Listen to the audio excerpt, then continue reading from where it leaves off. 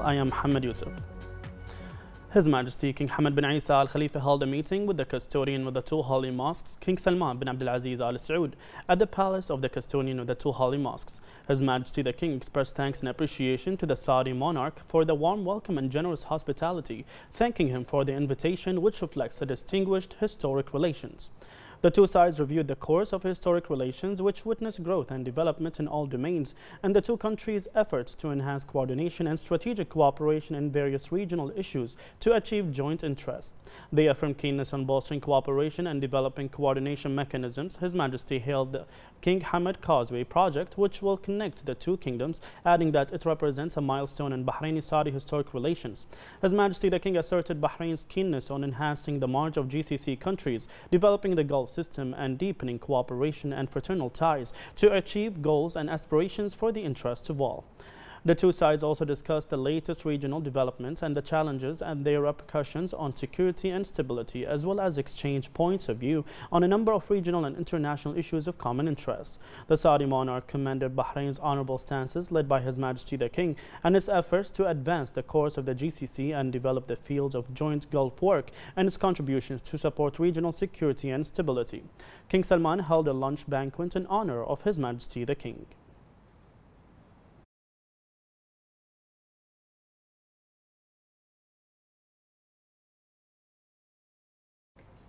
His Majesty King Hamad bin Isa Al Khalifa arrived in Riyadh on an official visit, during which he met with the custodian of the two holy mosques, King Salman bin Abdulaziz Al Saud, to discuss the strong historical fraternal relations and the latest regional and international developments.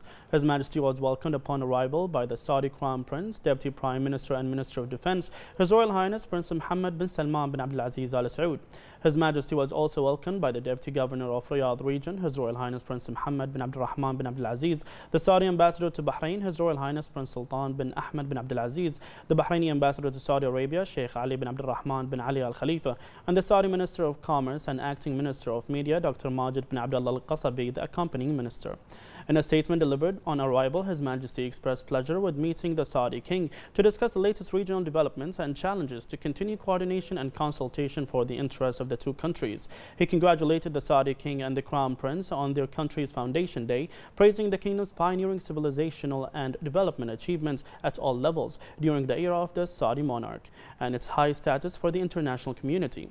His Majesty reiterated appreciation and gratitude for the blessed efforts of King Salman in serving Gulf, Arab and Islamic causes and Saudi Arabia's strategic role at the regional and international levels to ensure a better future for world countries.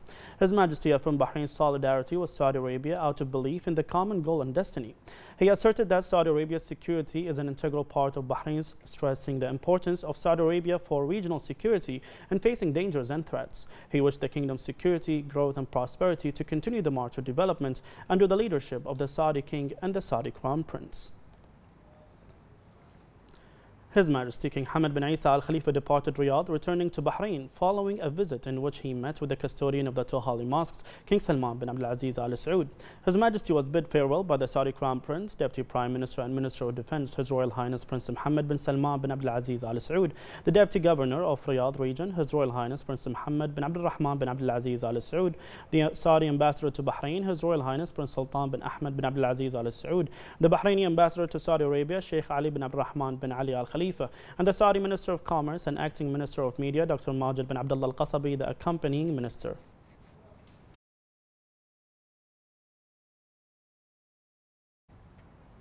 His Majesty King Hamad bin Isa Al Khalifa has returned to Bahrain today after conducting an official visit to Saudi Arabia, where he met with the custodian of the two holy mosques, King Salman bin Abdulaziz Al Saud, with whom he held talks on regional and international developments.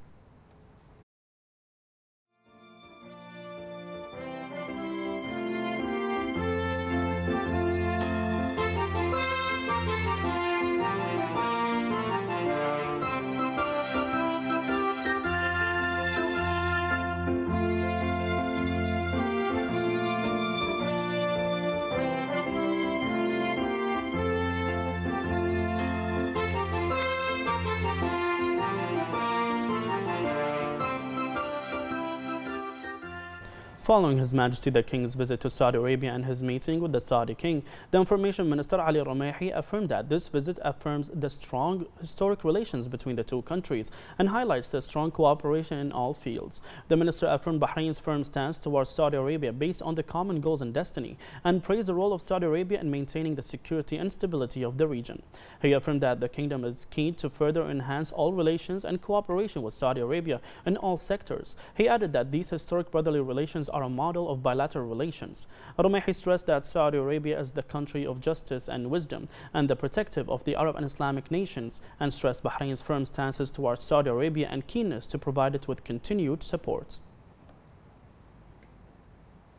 The first Deputy President of the Supreme Council for Youth and Sports, President of the General Sports Authority and President of Bahrain Olympic Committee, His Highness Sheikh Khalid bin Hamad Al Khalifa, attended the Let's Paddle International Tournament finals held at the Ritz-Carlton Hotel. His Highness expressed pleasure with the high turnout of athletes from various world countries, affirming that this type of tournament supports efforts to promote sports tourism. He stated that the paddle sport is witnessing wide interest from athletes, which will contribute to forming a strong foundation on which regular and national teams could be formed to represent the kingdom in continental and international competitions. His Highness honored the winners in the men's and women's categories, hailing the competition's distinguished technical levels. He wished the other participants success in the upcoming tournaments.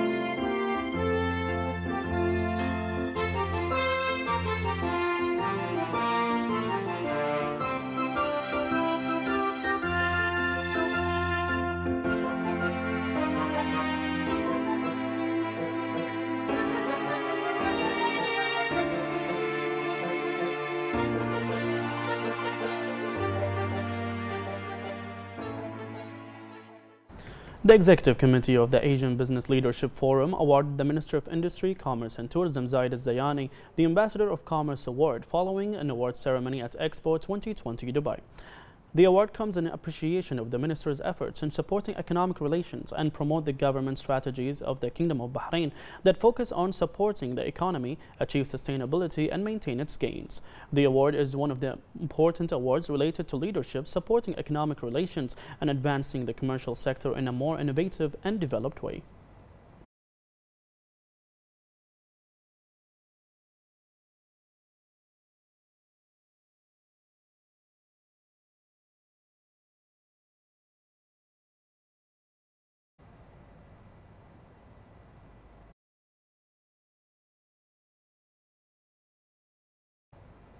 The Minister of Industry, Commerce and Tourism, Zaid Al-Zayani, attended a discussion session which was held as part of the final ceremony of the 16th Asian Business Leadership Forum in the UAE.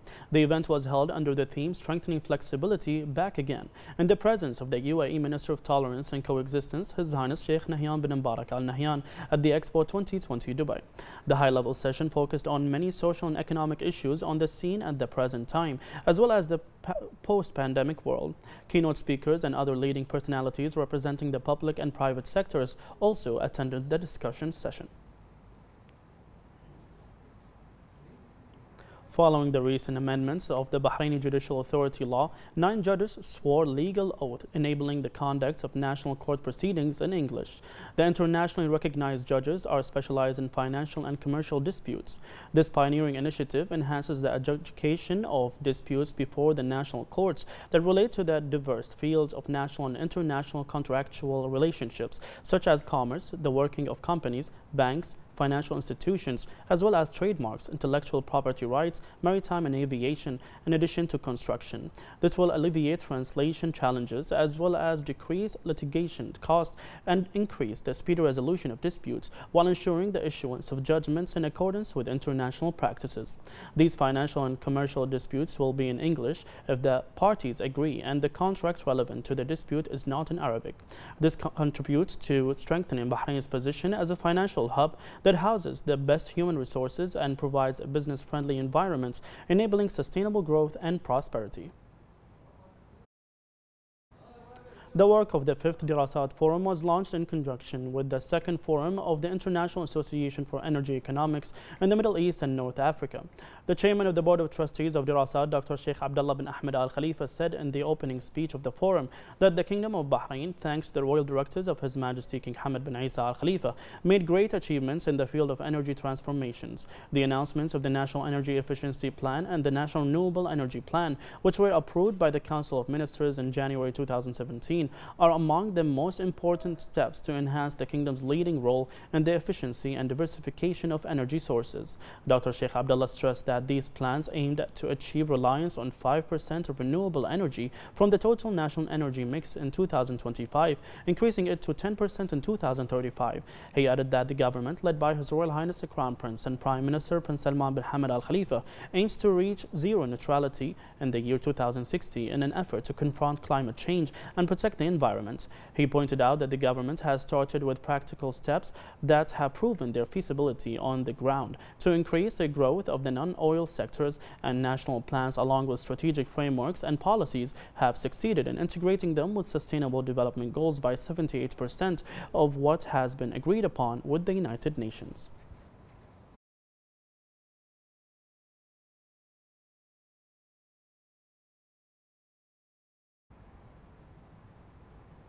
The second edition of the Bahrain Diabetes and Endocrine Review Conference will begin tomorrow under the patronage of the Supreme Council for Health President, Lieutenant General Sheikh Dr. Mohammed bin Abdullah Al Khalifa.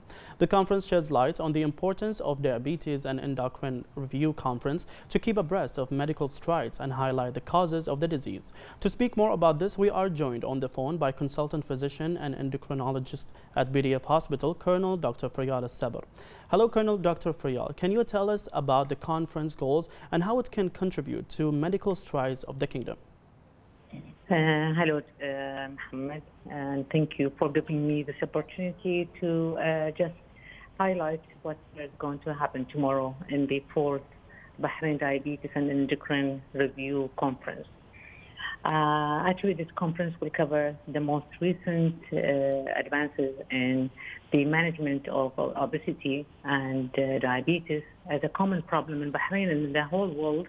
And Bahrain is part of that world, which has the highest incidence number of diabetic patients. And as we all know that the major cause in Bahrain is the obesity and the lifestyle, which is it is very poor in the diet habits and lack of exercise. We're going to emphasize in this conference about the importance of changing the modalities of management in the medication, as well as lifestyle modification in the form of exercise and diet. I don't mean diet is cutting down everything which is important, but at least avoiding the junk food, especially in the new generation, the children as they are going to grow without any diseases or illnesses caused by the bad habits of eating. Consultant physician and endocrinologist at the BDF Hospital, Colonel Dr. Faryal Al-Sabr, thank you for joining us.